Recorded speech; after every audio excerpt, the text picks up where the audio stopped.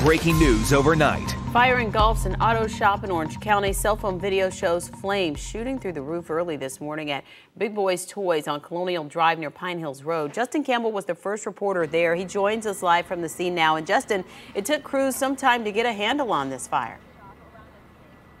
Yeah, that's right, Bridget. That's just because the fire was so big when fire crews actually got here around 2 this morning. The fire was shooting. These flames were 3 stories high into the air above the trees. Actually captured some cell phone video from a witness passing by. You can see how big those flames were. Now, firefighters say they think the fire started in some tires behind this building, which serves as both an auto sales and detailing shop. Now, we don't know yet what caused the tires to catch on fire, but we do know the flames quickly spread to the inside of the store.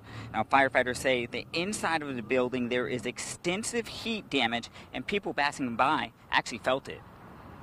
It was so big that the heat was radiating off of the building towards us, and we made a U-turn.